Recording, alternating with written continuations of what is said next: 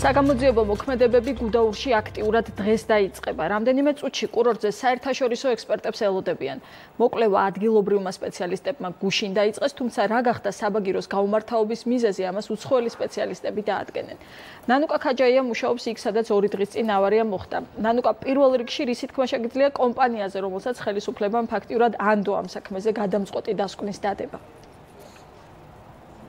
თამარ ბიუროვერიტა ეს არის კომპანია, რომელიც მსოფლიო მასშტაბით ტექნოლოგიური ინსპექციის კუთხით მაღალი ნდობით სარგებლობს. სწორედ ამ კომპანიის ექსპერტებს ანდო ხელისუფლებამ მთავარ კითხვაზე პასუხების გაცემა მთავრობის მოწვევით 4 კაციან ჯგუფს, ექსპერტთა ჯგუფს ელოდებიან რამდენიმე წუთში გუდაურში. მათ უნდა შეისწავლონ დადონ დასკვნა, რა გახდა 3 დღის წინ გუდაურში ავარიის მიზეზი, რის შედეგადაც 11 ადამიანი დაშავდა. გუდაურში კომპანია ბიუროვერიტას წარმომადგენელთან ერთად ელოდებიან დოპელმაიერის წარმომადგენლებსაც.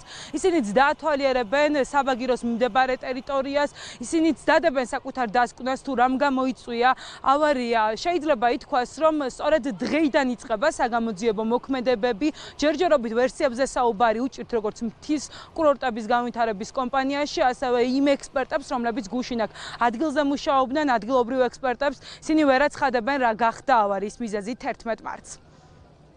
ბიუროვერიტასის წარმომადგენელი არის 4, კიდე თვითონ დოპელმაიერის ფირმის წარმომადგენლები არიან, აქედან პროკურატურის ჩვენი მხრიდან წარმომადგენლები და მოკლედ როდესაც ავალთ იქიდან გამომდინარე მე დაიწყება რა თქმა უნდა საგამოძიებო მოქმედებები. სანამ ზუსტი მიზეზი არ გვეცოდინება, ვერ გავარკვევთ საერთოდ ესეთი რამე არ უნდა მომხდარიყო. ანუ ეს არის რაღაც ისეთი მომენტი, როდესაც გამოძიება ჭირდება სერიოზული, იმიტომ რომ არ ხდება ეს საბაგირო, არ უნდა დატრიალებულიყო უკუღმა. შესაბამისად, ეხლა წინასწარ ვერსიებზე ვერ ვისაუბრებთ.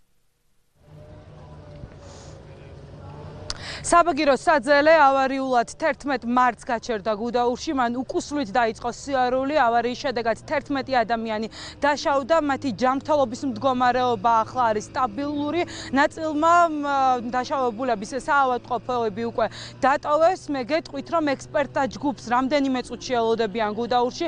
დღეს უნდა დაიწყოს საგამოძიებო მოქმედებები მომხდარზე. შინაგან საქმეთა სამინისტროს გამოძიება 275 მუხლით აქვს დაწყებული. მადლობა, ნანუკა ქაჯაია საუბრობდა გუდაურიდან პირდაპირ ეთერში და როგორც მისგან უკვე